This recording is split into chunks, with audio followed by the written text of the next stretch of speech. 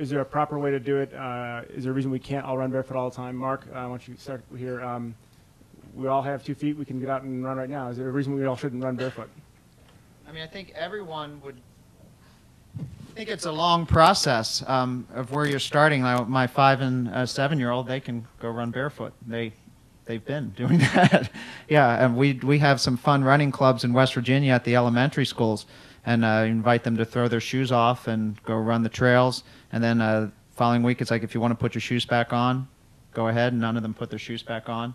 But then there's the rest of us that, and I'll just share a little bit of my story about kind of learning this stuff. Is I learned ski running about 4 or 5 years ago with Danny's first edition of the book.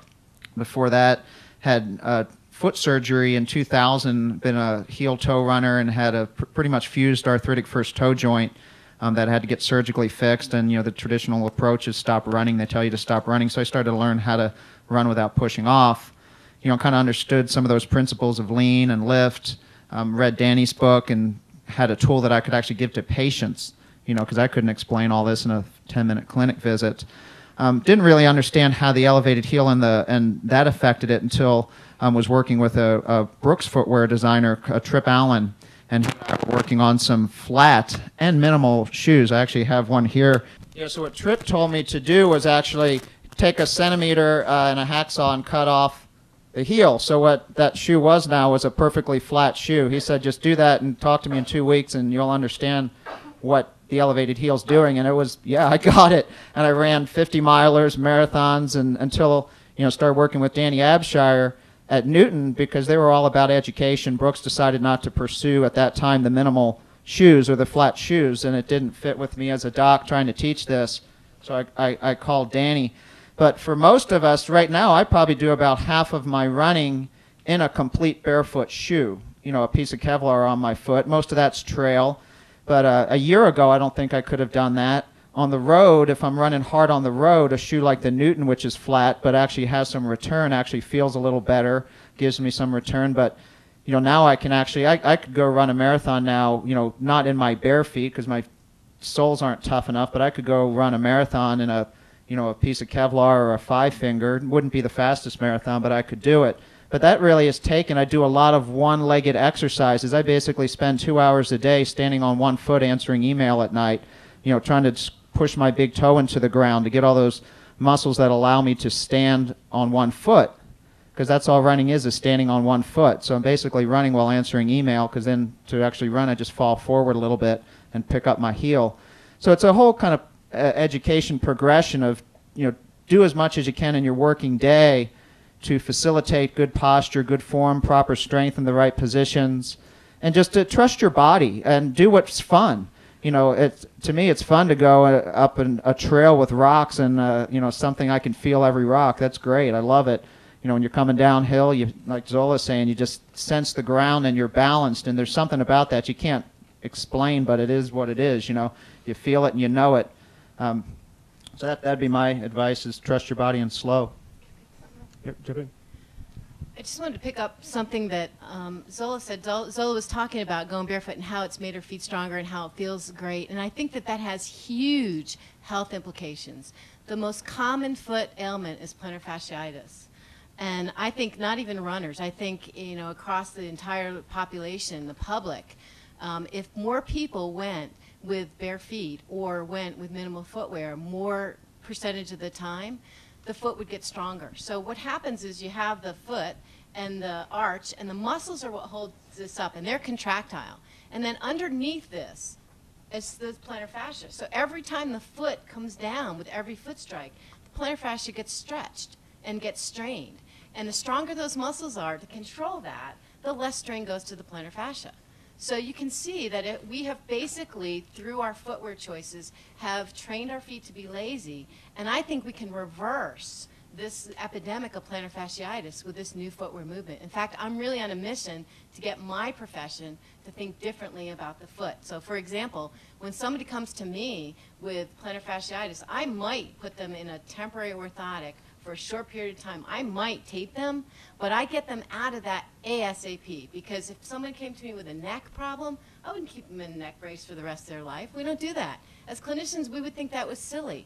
But for some reason, we've changed the way we think about the foot, and we think we got to put them in a pair of orthotics. And not only do you need a pair of orthotics, you need 4 of them, because you have to have them in every single pair of shoes, because you don't ever want to go without those orthotics. So I agree, get flat. I think flip-flops are not the evil empire. There's an article every single summer that comes out. Flip-flops cause injuries. It's not the flip-flops. I'm here to tell you it's your weak feet. So I think strong feet are healthy feet, and this is going to transcend not just you and us, the running population, but the entire public, I think. Excellent. Yep, jump in, Danny. The one thing that I think that we're hoping that the whole shoe industry works towards is producing shoes that don't immobilize your feet, because that's exactly what Irene was talking about. And most of the shoes nowadays do immobilize your feet. So any shoes that you can get that help all of that action of the foot really work. Even if you're not running barefoot, you can run barefoot-like. And the other last thing I would say as retailers, I mean, people are going to go to you to answer their questions about injuries before they'll probably go to a doctor. You guys are cheaper to go to, for one thing. And so you're their first line of information. So I would highly suggest that all of you in the form clinics really try to pick up these tips and practice them when you go home. Really try to get to the point where you feel like your running form is pretty clean, pretty efficient, like what Danny is talking about, what we've been talking about, so that you can be a better, so you can work better with your clients. And they will come back to you more and more, and they will just rely on you guys to be the experts, because you are the first line of defense. I'm going to sort of echo some of Irene's comments. There's somebody in this room who has a foot which is better than everybody else's foot in this room, and it's Zola's.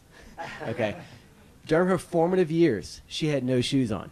When her bone structure was developing, when her tendons were strengthening, when the articulations of the joints in her foot were developing, okay, she was not wearing cushioned filters, all right? So her foot has basically developed from day one stronger than everybody else's who was in these kind of, just marshmallows. So I think it's important to realize that, we talk about, who can run barefoot today and who needs some adaptation period. There's sort of 3 things which we like to talk about that are pretty critical if someone wants to run bare feet. One is, and we sort of hinted on these gradually, I'm going to go ahead and just these are kind of my rules. If you want to run barefoot, one is you have to have enough mobility of the structures in the back side of the leg. I'm going to make that very gross, because people think about, oh, I have a gastroc and a soleus and a Achilles and a plantar fascia. Guess what? They're all connected, okay? So you have a tightness somewhere which is developed because you're in high heel shoes all day long. And so, to take that and go to flat instantly, people have problems with Achilles tendonitis. And one of the reasons why the shoe industry is sort of a little slow to adopt this kind of dropping the heel is because they're going to make a shoe which is a dropped heel, and your client comes, customer comes back and says, "Oh my gosh, this shoe is horrible. It caused my Achilles pain." So obviously you guys get that, but so one, you have to have enough mobility of the structures in the rear foot. Have to. Second thing is balance. So we talked about, balance being important in stance, right? So you want to be comfortable and stable in the stance phase. I love having folks stand on one foot as a little screening test, and most of them fly a little Cessna. They're kind of out with wings and wobbling around. So you have to have good balance control. And we're talking about where that balance control comes from. It comes from the foot. So we're talking about strengthening the feet. There's a little muscle, which you might not have heard of, called your flexor hallucis brevis. And that muscle is responsible for stabilizing the arch.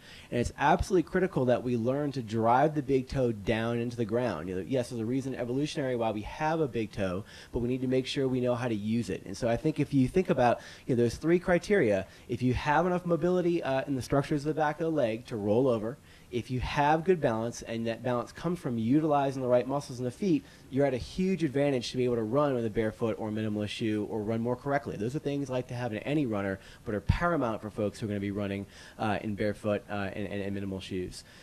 And then just one little side point, you guys being retailers coming from the mentality, being told forever that, mobile foot, rigid shoe, stop the foot, stop everything from happening. The stiffer foot, we want to try and increase motion in those folks, and it's sort of kind of been the gospel for a long time, and you're probably like, well, wait, I'm really confused. This is going completely counter to everything I've been told. And like Irene said, we're learning a lot in these last few years, and so I think there's a lot more to be learned.